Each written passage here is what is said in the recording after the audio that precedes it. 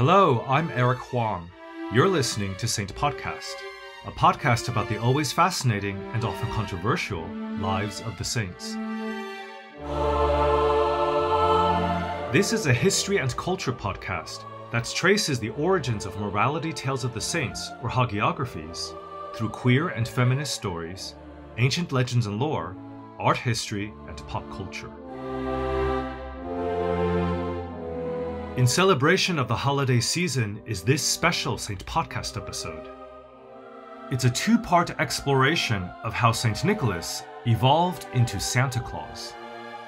The story isn't a straightforward one at all, and involves a truly motley crew of gift-givers, demons, humanoid helpers, witches, goddesses and gods, and animal sidekicks. The story begins with the first humans, and proceeds through the rise and fall of great civilisations, the birth of Christianity, the Reformation, the age of European exploration and colonialism, and the advent of modern publishing and advertising. This is part 1 of Last Christmas, Saint Nicholas, Santa Claus, and Christmas Past.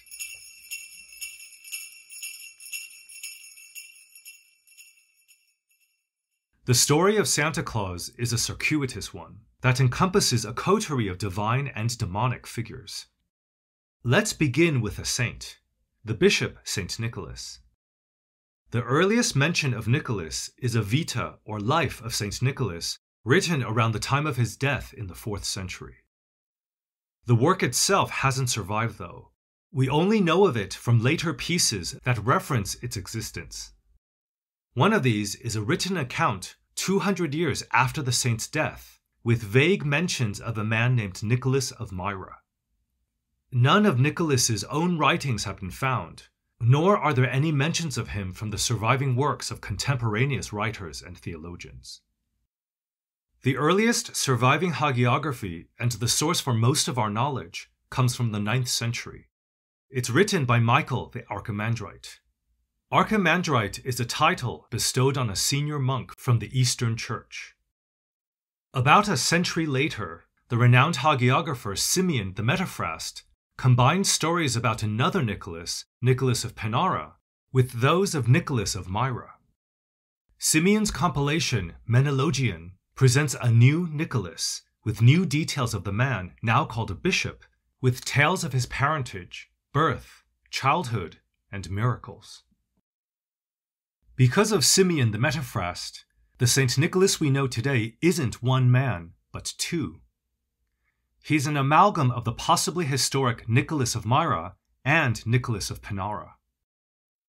As such, this chimera Nicholas was among the numerous saints removed from the Holy Roman calendar in 1969, which demoted his feast day to an optional day of observance. This all said, the worship of Saint Nicholas in the Eastern Church is still very strong, and the saint is world famous, more famous now than ever. Historic or not, Nicholas is born on the 15th of March in the year 270. His birthplace is a Roman port town on the Mediterranean called Patara, that is today on the southwestern coast of Turkey. His family is of Greek origin and very wealthy. Sources give his parents one of two pairs of names, either Epiphanius and Johanna, or Theophanes and Nona. According to the Golden Legend from the 13th century, Epiphanius and Johanna only had conjugal relations once, to conceive Nicholas, after which they remained celibate till death. Nicholas is an unusual child. Here's a passage from the Golden Legend to illustrate this. While the infant was being bathed on the first day of his life, he stood straight up in the bath. From then on, he took the breast only once on Wednesdays and Fridays. As a youth, he avoided the dissolute pleasures of his peers, preferring to spend time in churches. And whatever he could understand of the Holy Scriptures, he committed to memory. Anecdotes of superhuman goodness and purity like this one are typical of the hagiography genre. Another hagiography credits an uncle who recognizes holiness in a young Nicholas and enters his preteen nephew into the priesthood in his hometown of Myra. Soon afterwards, Nicholas's parents die. Michael the Archimandrite's hagiography tells us Nicholas gives away his family fortune, in particular to the 3 daughters of a once devout man who has recently lost his fortune due to the, quote, plotting and envy of Satan. Destitute, this man can't afford dowries for his daughters, meaning no one will marry and take care of them. Desperate, the father of 3 comes up with an unorthodox money-making scheme. He'll prostitute his daughters so they have money to survive.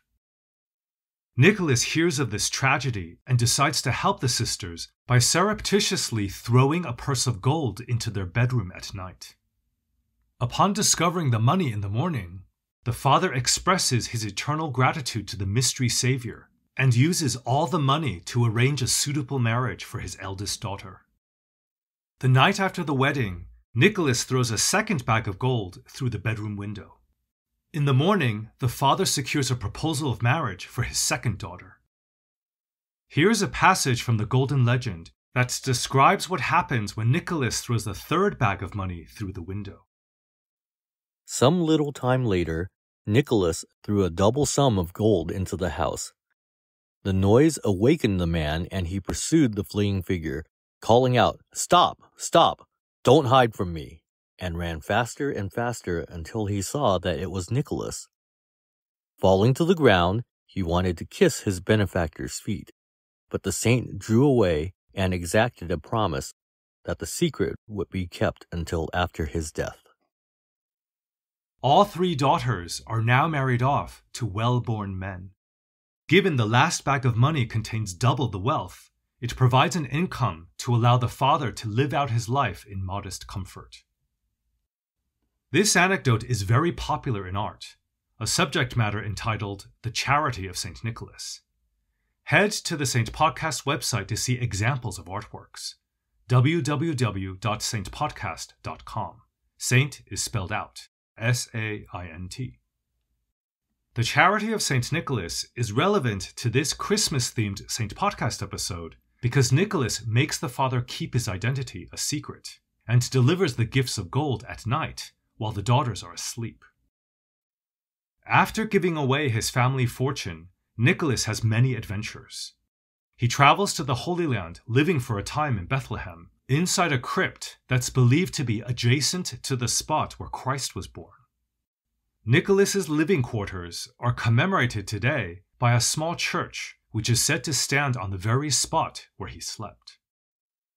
Saint Nicholas is the patron saint of sailors, fishermen, and travelers, particularly in Greece, where he's become a Christianized Poseidon, called by the faithful Lord of the Sea. There are several maritime stories involving sailors who invoke his aid during storms. Nicholas himself was once nearly shipwrecked and lost at sea, but saved himself and the crew through prayer. An unusual legend related to sea travel involves the pre-Christian divinity Diana, Roman goddess of wild animals and the hunt. In Nicholas's time, Christianity coexisted with ancient religions that were suppressed by the church. Many of these coalesced around sacred streams and trees. According to legend, Nicholas discovers a tree dedicated to the goddess Diana one day, and orders that it be chopped down immediately. Here's the Golden Legend account of what happens next. This infuriated the ancient enemy, who concocted an unnatural oil that had the property of burning on water or on stone. Then, assuming the form of a nun, he came alongside a ship carrying people on their way to visit the saint and called to them, "I wanted so much to come with you to the holy man of God, but I cannot. May I ask you to offer this oil at his church and to paint the walls with it in memory of me?" And forthwith the nun vanished. The ancient enemy referenced in the legend is the Roman divinity Diana. Once again, Nicholas protects seagoing travelers. He miraculously sees through the goddess Diana's disguise and warns her off, which suggests that pre-Christian figures are as real as Christian ones, although cast as demons instead of divinities. When Nicholas returns to Myra from Palestine, he's appointed bishop, an event foretold by a prophecy. The current bishop of Myra dies suddenly, triggering a local conclave to select a replacement.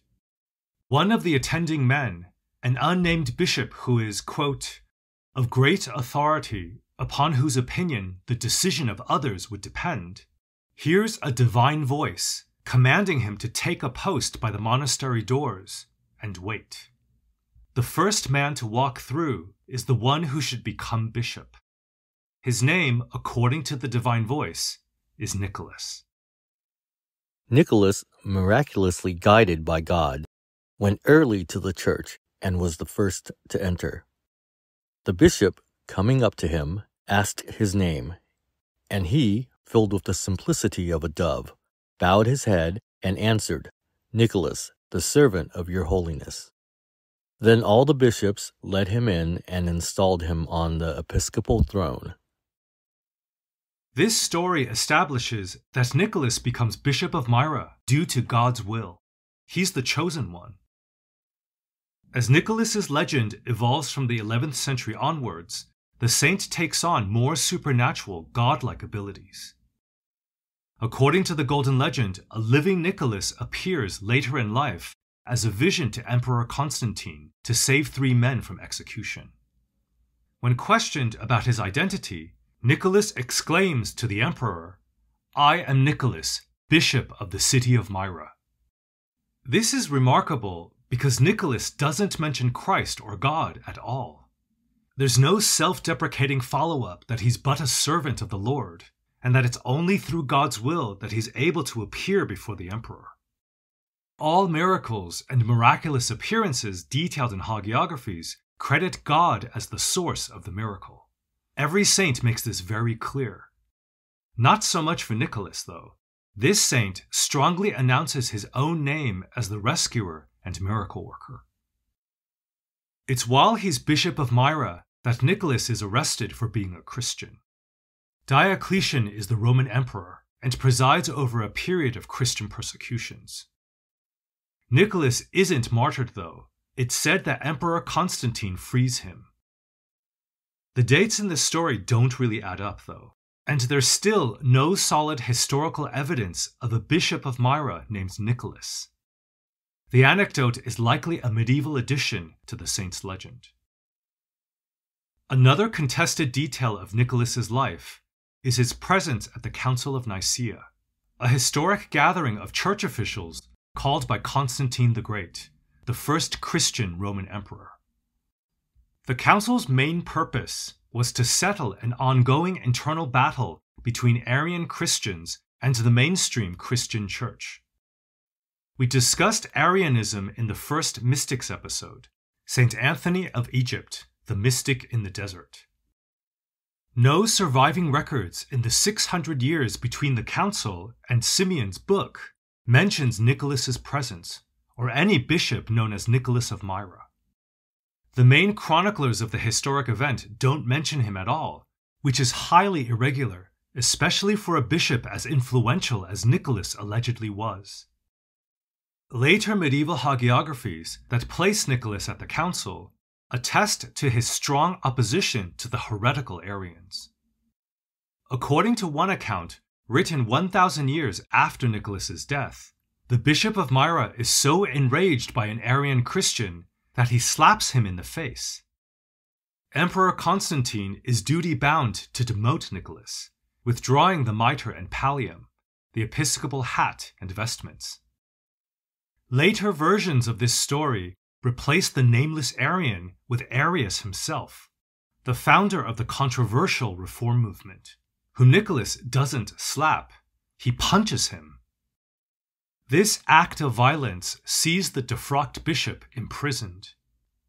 Whilst spending the night chained up, the Virgin Mary and Christ appear to the disgraced Nicholas. They free him from his chains and return his vestments, clearly siding with the bishop and condoning the violence against the heretical Arian.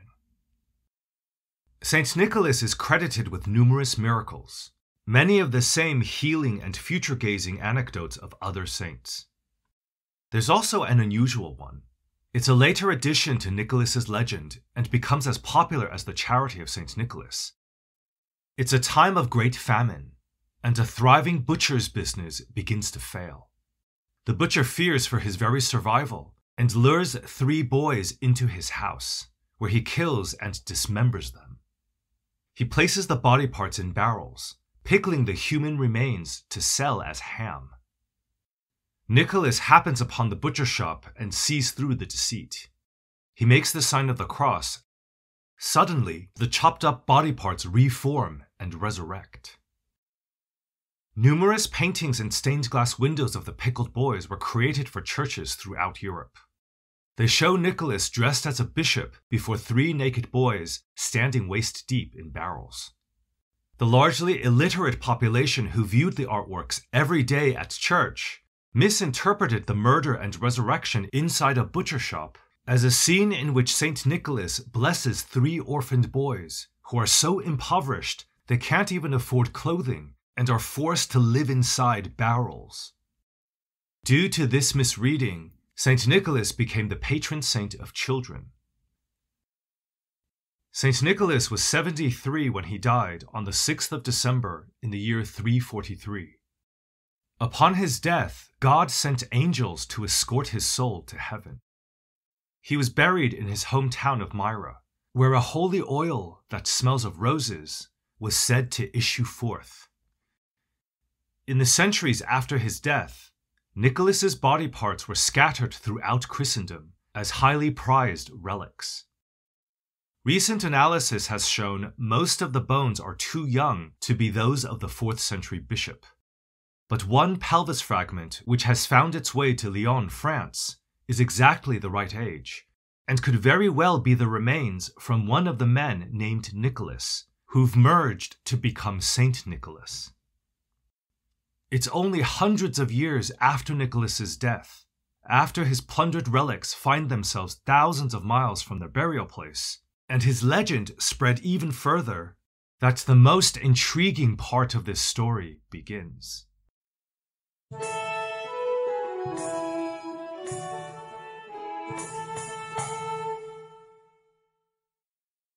After Nicholas's death, the bones believed to be his remains were fought over by empires. In the 11th century, it was the bones absconded from his tomb in Myra that brought the eastern St. Nicholas to the west. Both the Italian city-state of Bari and the Empire of Venice claimed possession of the true relics of St. Nicholas. The sudden appearance of the bishop's bones in 2 important Christian sites in the West, and the popularized story of the so-called liberation of bones from Islamic territories, made St. Nicholas and his legend famous. As stories of this gift-giving patron of children spread with missionaries who preached Christianity to the so-called pagans, local and indigenous populations linked the new Christian figure of St. Nicholas with ancient divinities who were also gift-givers. Another similarity between Nicholas and local gods is that his feast day on the 6th of December coincided with existing midwinter celebrations, the period when these local divinities entered homes at night with gifts. Our ancient ancestors observed midwinter rituals before and after the winter solstice, the shortest day and longest night of the year. The traditions were acts of gratitude to the gods for the harvest just past, and also humility to plead for the return of the sun and spring. In the Northern Hemisphere, the winter months of December and January are the darkest months of the year. In the Southern Hemisphere, it's June and July. Close to the poles, the sun barely rises at all.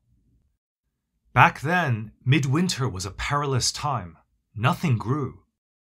Livestock that couldn't be fed was slaughtered. The meat preserved along with crops harvested a month or 2 earlier to hopefully last through the winter. Even more troubling, especially in the northernmost latitudes, were malevolent forces, believed to roam the earth, particularly on the winter solstice itself, who took advantage of the lengthy nights to wreak havoc in the mortal realm. One such terror is Yola Kotorin, the Icelandic Yule cat, described as a monstrous black cat who stalks the midwinter landscape searching for human prey, the naughty children who haven't done their chores. Grilla is a troll also from Iceland. She's the mother of the mischievous, gift-giving Yule lads and kidnaps naughty children. Midwinter rituals involving candle and firelight, talismans made of evergreen branches, prayers and sacrificial feasting kept these forces of darkness at bay whilst providing welcome companionship and merriment. The earliest surviving written evidence of midwinter celebrations comes from ancient Rome. 3 festivals were celebrated between December and January. First was Saturnalia on the 17th of December in honor of the god of time and abundance, Saturn. According to Judith Flanders in her book Christmas, a Biography, quote, "Work ceased, shops closed, gifts of candles were given, and gambling and drinking prevailed." After Saturnalia was the winter solstice, a day dedicated to honoring the sun god Sol Invictus, a plea on this darkest day to ensure his return. The third midwinter holiday was Calends, the New Year's celebration. Here are Judith Flanders' words to describe the holiday. Buildings were decorated with greenery, and people ate, drank, and watched races and processions, while small tokens, wreaths, and garlands, or lamps inscribed with "Happiness in the New Year" were exchanged. When Christianity became the official religion of the Roman Empire in the year 380, the birth date of Sol Invictus on the 25th of December was Christianized and transformed into the birthday of the human incarnation of the Christian God, Christ. The ancient winter solstice observance became Christmas. As the new faith spread westwards and northwards, many midwinter traditions were similarly rebranded as Christian holy days. Local customs merged with new Christian rites. Non-Christian figures began appearing in reworked biblical stories. Saints combined with goddesses, gods, witches, wizards, as did a host of infernal and demonic figures. In Italy, the Roman goddess of purification and the New Year, Strenia, was celebrated by processions and gift-giving on New Year's Day. Her name means gift. Strenae were the presents given on New Year's Day. When Christianity replaced the ancient religion, Strenia evolved into the witch-like Befana, who became a key Christmas figure in the biblical story of the 3 kings.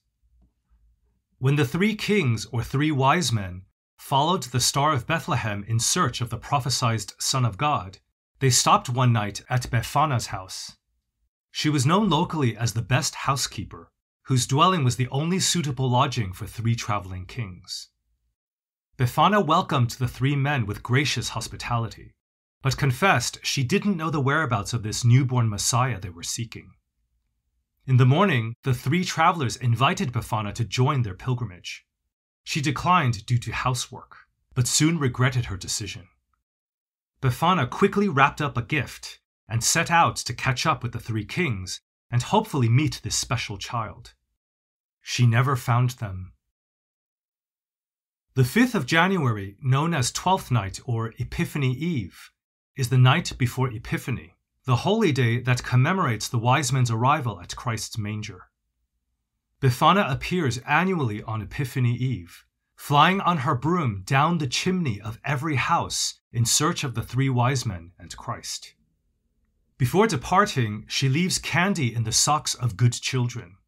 The naughty ones receive coal.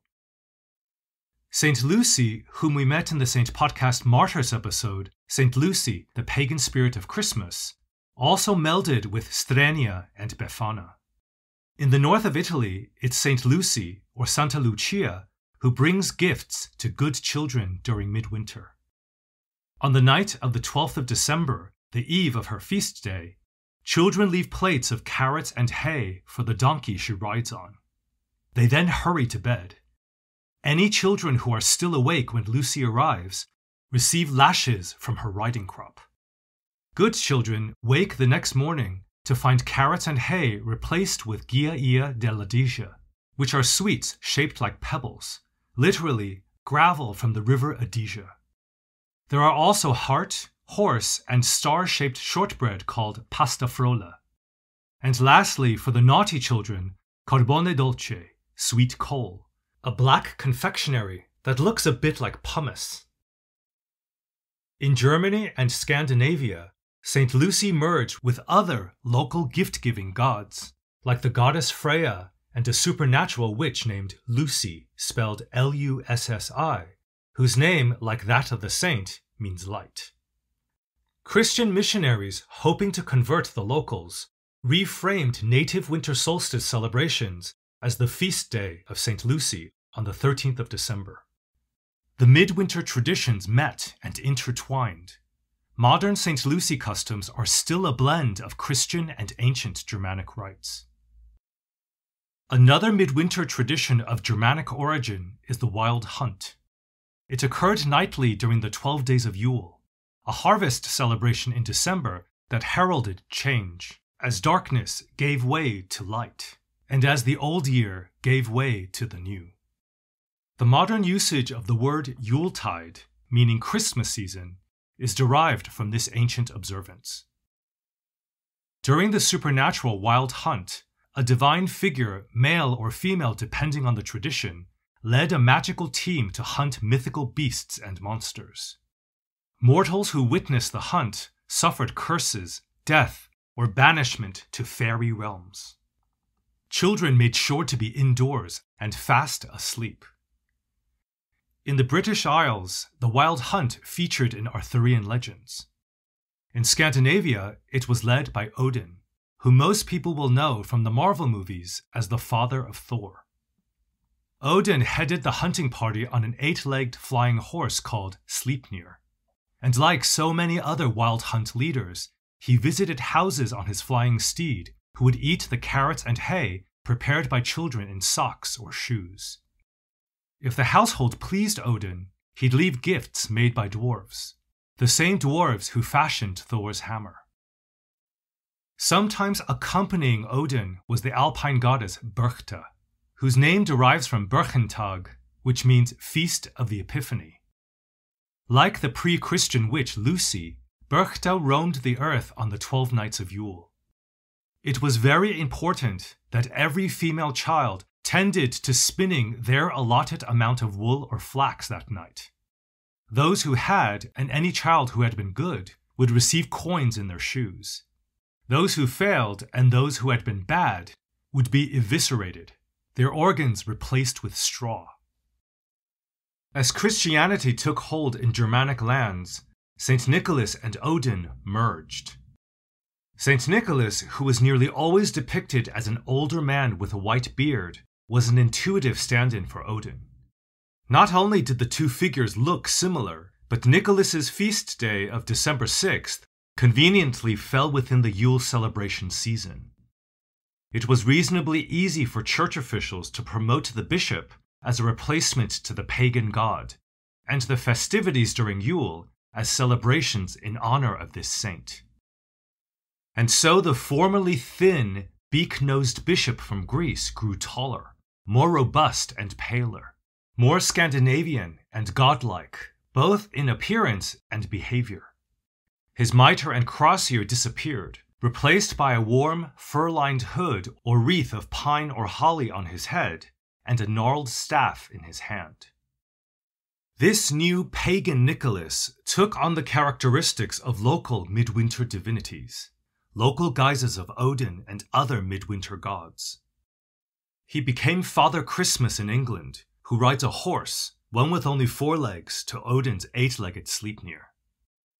The donkey is one of the most popular steeds for the midwinter Nicholas.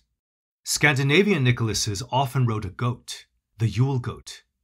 In fact, the Norwegian gift-giving Nicholas figure is called Joulupukki, which means Christmas goat. The goat steed's origins can be traced to ancient festivals welcoming the transit of the sun through the constellation Capricorn, the goat. The celestial phenomenon begins on the winter solstice and ends on Twelfth Night or Epiphany. Nicholas figures riding a goat look an awful lot like the ancient god of plenty and debauchery, Bacchus. Just as Odin and Nicholas merged, so did the various ancestral spirits, minor gods, and mythical creatures that accompanied Odin on the wild hunt combine with Christian figures. There are very generally two archetypal types: a figure or figures that carry light, sometimes in the form of Saint Lucy, sometimes as groups of boys called star boys or Yule boys, and other times the Christ kindle or Christ child. The second archetype is a malevolent demon or devil who has numerous names across Central and Northern Europe, but is perhaps best known by what the Bavarians call him, Krampus.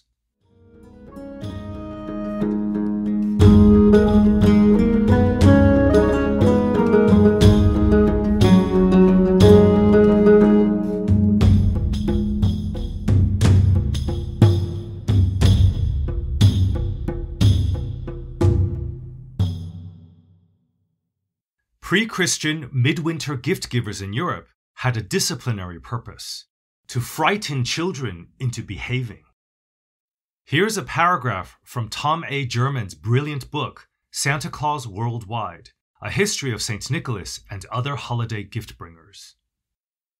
Prior to the arrival of Christianity, the Germanic gods Odin and Berchta served as both gift-givers and disciplinarians during the pagan Yule. Catholic missionaries were compelled by the strategy dictated by Pope Gregory in the year 601 to have Saint Nicholas, or an equally holy figure, take over the gift-giving role of Odin or Berchta. The fact that Nicholas was a Catholic saint who was supposed to serve as an example of pious behavior meant beating children was outside of his job description. Therefore, the good cop, Saint Nicholas, needed a bad cop to fill the disciplinary role. The bad cop vacancy was readily filled by the demon archetype that developed from the wild hunt hunting party. They appeared either as a creepy, dirty man or as an anthropomorphic demonic creature. Many of them carried a bag in which naughty children would be imprisoned, sometimes taken away forever. They were also armed, wielding pitchforks, birch rods, or bundles of switches, weapons to further punish naughty children. As this bad cop figure evolved, he was sometimes named as the devil himself. And just as often, the dirty human would devolve into a racist portrayal of a Turk, Jew, or African. A survey of bad cop figures across Europe is a tour of the cultures that were feared and discriminated against by Christians. The Bavarian Krampus is the most famous of the bad cop demons.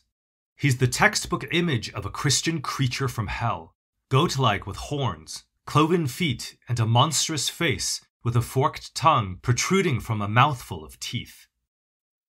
The sometimes slightly problematic human bad cop is an unshaven, filthy man dressed in soiled rags or animal skins. He's known as Black Pete in the Netherlands and Low Countries, Schmutzel, which means dirt in Switzerland, Belschnickel in southwestern Germany, Knecht Rupert in eastern Germany and Bavaria, Père Fouettard, which means Father Whipper in northern and eastern regions of France, and many, many others. Saint Nicholas no longer traveled alone.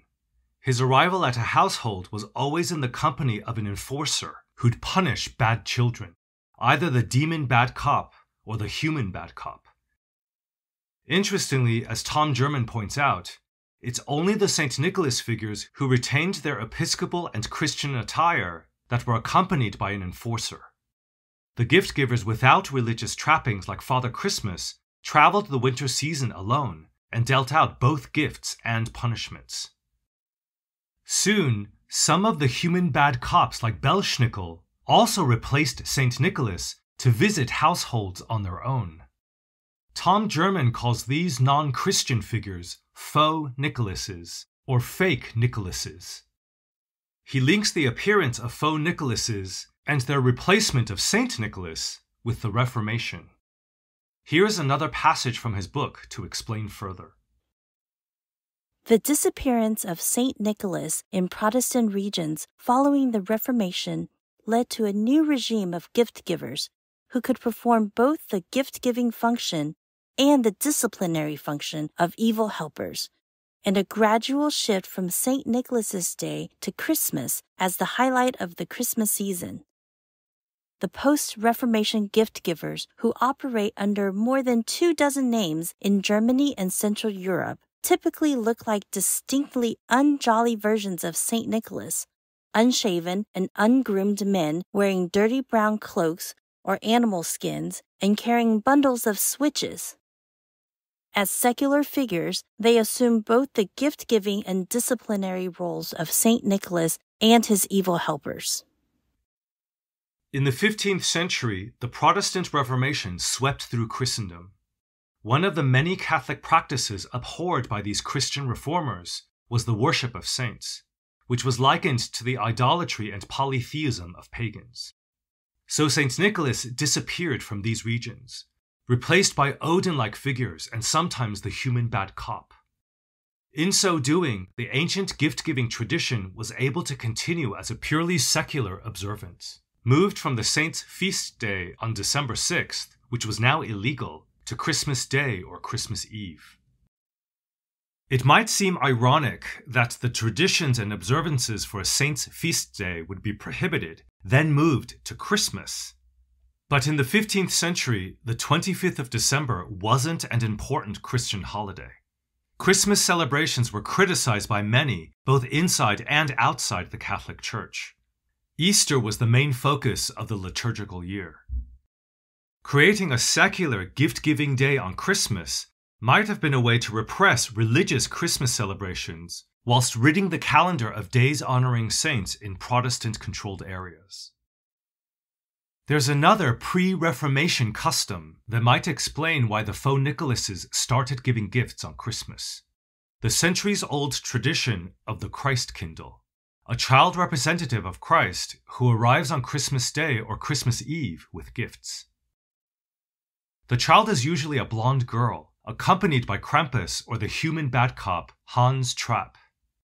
She's often quite androgynous, other times depicted as the Christ child. And in the 19th and early 20th centuries, she becomes an angel with a single star, the Star of Bethlehem, glittering like a floating diadem above her head. Perhaps when St. Nicholas was erased from the 6th of December, the faux Nicholases, Krampus, and their numerous brethren joined the Christ kindle on her day of presence, Christmas. In Catholic regions, St. Nicholas and his enforcer companion also began appearing with the Christ kindle. Many Catholic illustrations from the 17th century onwards show a threesome entering a household on Christmas Eve: St. Nicholas, an enforcer like Krampus, and the Christ kindle. Then, sometime in the 18th century, the Christ kindle began disappearing, leaving only St. Nicholas and the demon. The Christ kindle also morphed into other gift-giving figures, particularly in Scandinavia. St. Lucy combines with the Christ kindle in many 18th and 19th century illustrations. The two female figures dressed in white are almost indistinguishable. The tell is in the placement of candles. Generally speaking, St. Lucy wears an evergreen wreath of candles on her head, whilst the Christ kindle holds a candle in her hands. And then there are the Star Boys from across Europe. These are groups of boys, and today girls as well, who dress up in robes reminiscent of the Three Kings. They wear conical wizard hats decorated with stars like the hat Mickey Mouse has in The Sorcerer's Apprentice. They sing Christmas carols and feature in nativity plays. It's a tradition that began in 1417, which saw the appearance of Star Boys in illustrations depicting gift givers, especially those that arrive on Epiphany Eve. The mingling and mixing of midwinter gift-giving figures isn't linear at all. Multiple combinations coexisted across several gift-giving weeks in a holiday season stretching from early December through mid-January. Christian demons mingled with pagan Yule cats, Yule goats, and ancient witches who stalked the darkness of winter. leaders of the wild hunt changed places with Christian saints and nature gods, to visit households whilst riding a variety of hooved steeds, magical and otherwise. Two distinct gift-giving figures emerged from the 16th century and continued in parallel to the present. Firstly, Saint Nicholas, a Christian bishop accompanied by an evil helper and/or a Christ-kindle-like youth. And secondly, a secular gift-giver, the human bad cop, either filthy and dressed in rags, or godlike, resembling Odin or Gandalf the Grey. It was in the colonies of America where the multinational cast of midwinter celebrations met, mingled, and mixed in an unprecedented fashion as immigrants brought a diversity of traditions across the Atlantic into multi-ethnic enclaves. Stay tuned for part 2 of Last Christmas, as we accompany nearly every midwinter demon, gift-giver, and god to step foot on North American soil for the first time and meet an entire continent of Native American midwinter figures. And discover how a harvest holiday that was a celebration of thanks changed the minds of the Pilgrims who prohibited the celebration of Christmas. Had the Pilgrims had their way, Santa Claus would never have existed.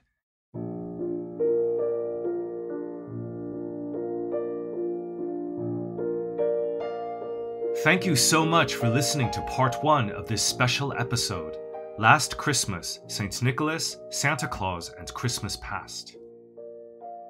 Special thanks to my friends Judy and Domino Dye from Houston, Texas. Domino is also my cousin. They've both been Saint Podcast fans since the very beginning. Thank you so much, Judy and Dom, for all of your support.